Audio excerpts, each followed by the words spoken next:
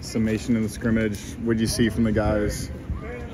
Well, you know, it was good for us to be able to go out there and let the guys play ball. You don't have any coaches on the field. You know, they're on their own. And at this point in camp, you know, you got 3 weeks out before you play.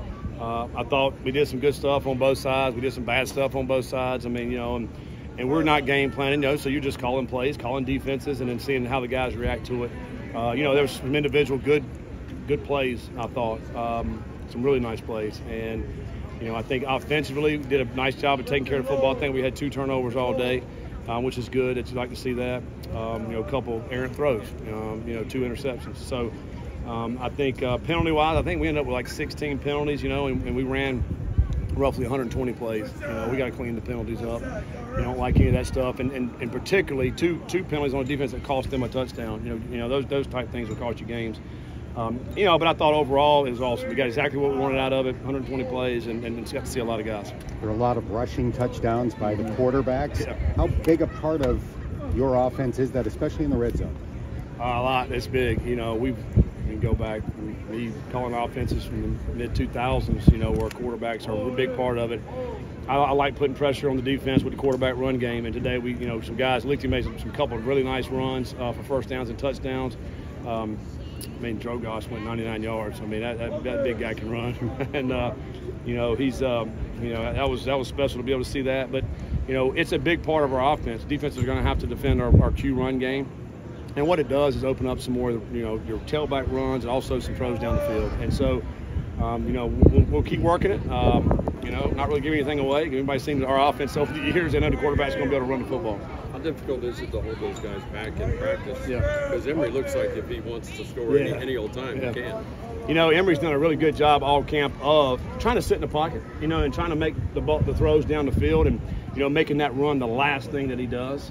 You know, so we really haven't, I don't think, seen a true Emory dual threat yet, you know, and I think we'll see that obviously when we start playing games. But I think you can see within the offense what the Q run stuff can do when you start looking at some of the other guys and what they do. Emory did have a nice, you know, Q draw right here. We got a penalty called on that. But, I mean, I think it's going to be a big part of his game, but also all our quarterbacks. I mean, they're all threats to run the football. Has there been any separation, QB2, QB3? Looked like Lichty got the early stuff. He did, yeah. You know, Lichty got most of the twos. And I think Drogosh, you know, as we sit here today, I mean, you know, you're looking at, you know, with Emory and Lichty and Drogosh, 1, 2, 3, you know, but we want those guys to compete every day. I tell you, what's great about that room, man, is just there's no egos. They try to help each other. You know, whoever's out there, the other ones are trying to help coach them and make them help right decisions. And I think I've always been that way for quarterbacks. We're pulling for all of them. Whoever's out there, make the play. And, you know, because one play, in this offense, one play, the next guy's up, and he has to be ready. And that's how we coach him.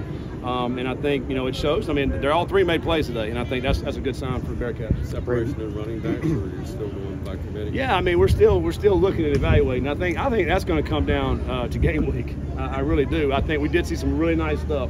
You know, Miles, man, with a great run. He showed some speed. I think it was a 75-yard touchdown run.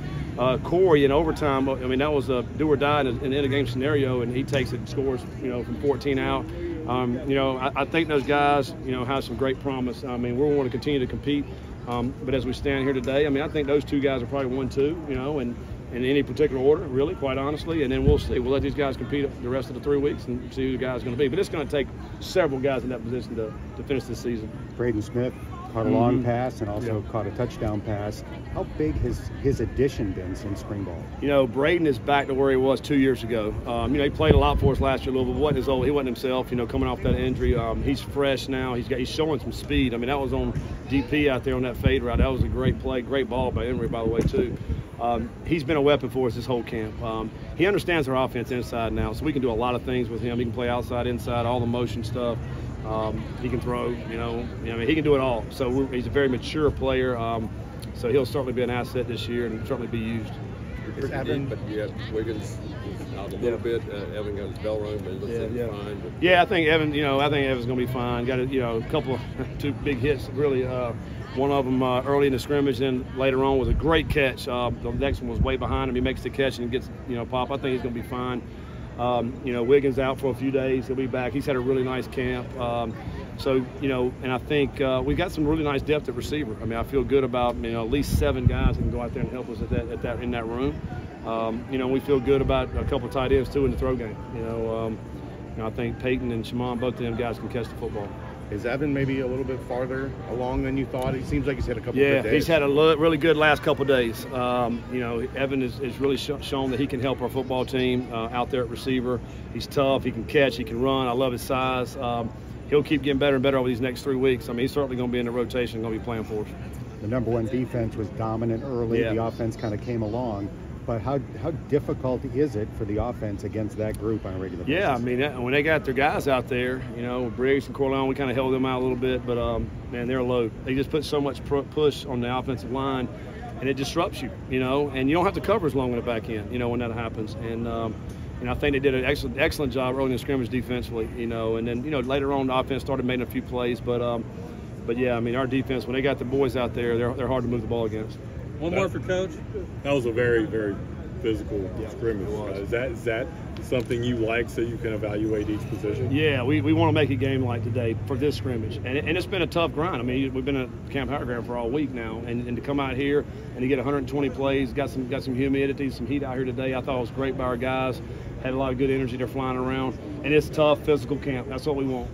We want to be that football team. That football team that's going to bring it every day. It's going to be tough, gritty. Get after it, never back down, and that's what we showed today, and we'll continue to do that over the next few weeks. Thanks, Coach. All right.